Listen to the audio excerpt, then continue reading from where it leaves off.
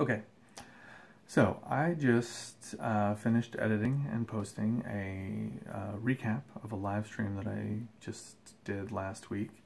And so I thought I'd take this opportunity to peel back the curtain a little bit and give you guys some insight into how I would critique my own performance. So the impetus for doing that live stream was that I was working up a new song. It's not a new song. I was working up a song that I haven't played live before. The song is Fortnight. It's off a 2004 album. I haven't actually played it since recording it back then. Out of the 400 or so songs that I have, we have about 150 of them that we have in the gig book. And every now and then I'll take another one out of the vault and we'll play it one time or a couple times, and then sometimes they catch on and they become regulars, and other times that's just one that we do on rare occasions. But the process for me to be able to take it to a gig always starts with that. Again, with that many songs, I almost always remember how the melody goes, and I remember most of the words, but might need a little bit of a reminder sitting in front of me. But the chords are a challenge for me to remember if I'm not actively playing those songs.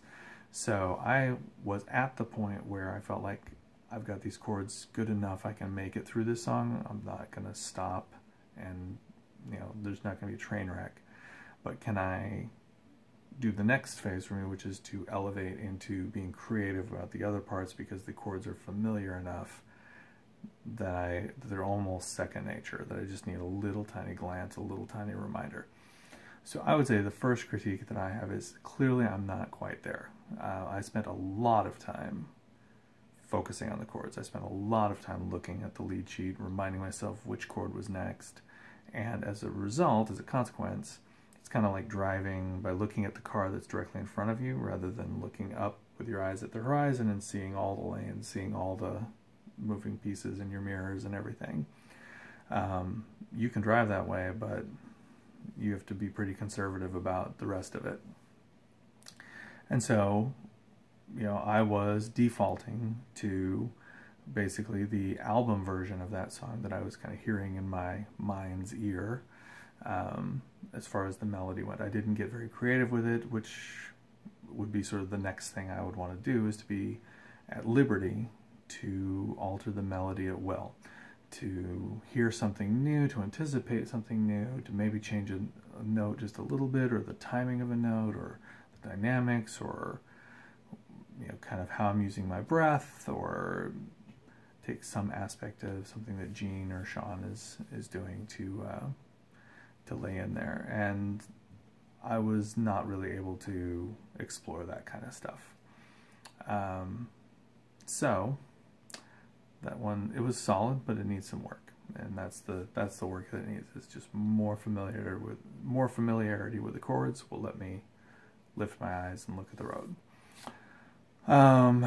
Real quick, with Lost, I was happy. I was pleased with the little jagged rhythm I was toying with. I need to be mindful that when playing with the band, I am always the timekeeper, no matter which instrument I'm playing. If it's guitar, piano, or drums, I'm the timekeeper. I'm responsible for keeping us in time on the beat, and everyone follows me for time.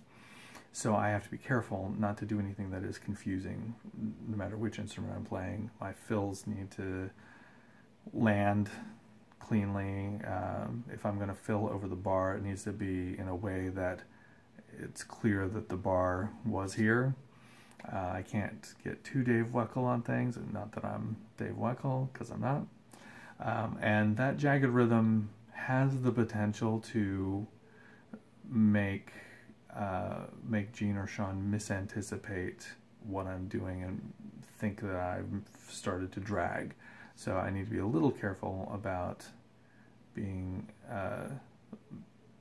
more obvious with that one, and might need to polish that before rolling it out. But I like it. It's a good idea. I stopped doing it in the latter verses, but that first verse, that's something to work up, something to hold on to. Best of Days, I don't have much to say about that. that's a song that I love. It's a signature song. It was a feature song for years and years and years, and it's kind of, you know, it's one of those kind of, we don't play it much at all anymore, and it's kind of odd, again, with, when you write lots of songs, you know, the new songs just sort of tend to naturally nudge the old songs out of the spotlight, and I would not have imagined in 2005 that there would ever be a gig where I didn't play Best of Days and Blue is the Moon, and I would not have imagined in 1995 there would ever be a gig where I didn't end it with Too Much, and yet, you know, we've maybe played Too Much once in the past year, Best of Days twice, Blue is the Moon twice.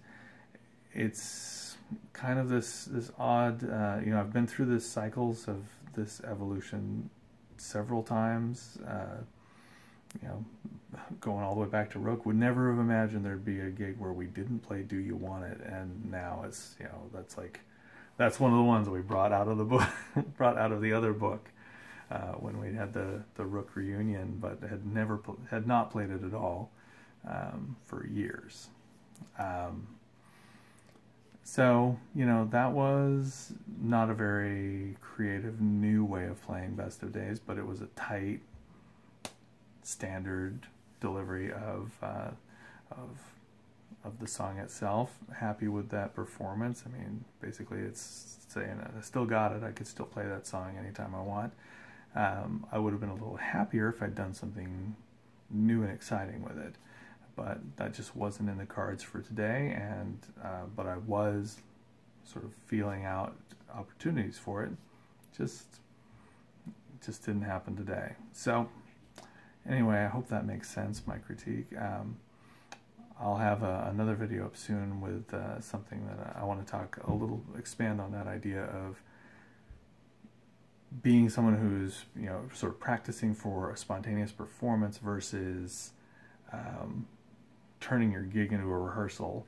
I have some thoughts on that as well, but, you know, this video is already much longer than I want it to be, so hey, thanks for sticking around to the end, and take it easy.